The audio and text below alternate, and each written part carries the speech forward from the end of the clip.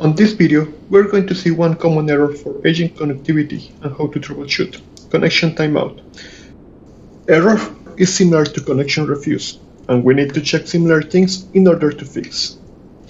This error could appear while doing live browsing on a server, agent info, or on logs while running a job on a target server, and could be caused by different network or firewall issues, and there are different things to verify in order to fix.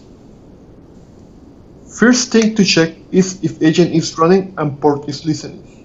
To check if agent is running, you can always verify if it is writing to the rscd.log. To verify if port is listening, you can run netstat command on Windows or Linux. This will tell you if the port is listening on the server or not. The default port for RSCD agent is 4750, but it can be changed on the secure file from target and NSH proxy or application server.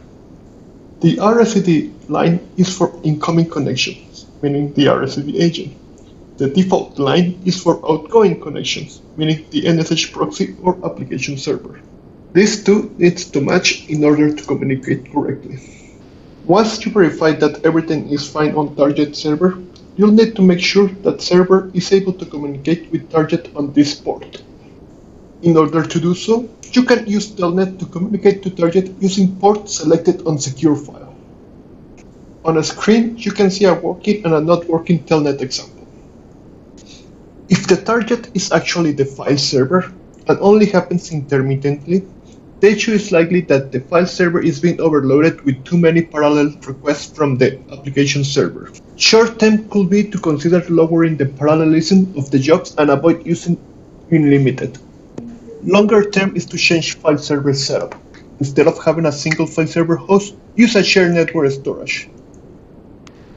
If the target is actually a regular managed server in server automation and happen intermittently, consider increasing the value of the timeout setting to the default entry on the app server secure file, so that more time is allowed to connect to remote slow agents. The default is 30 seconds.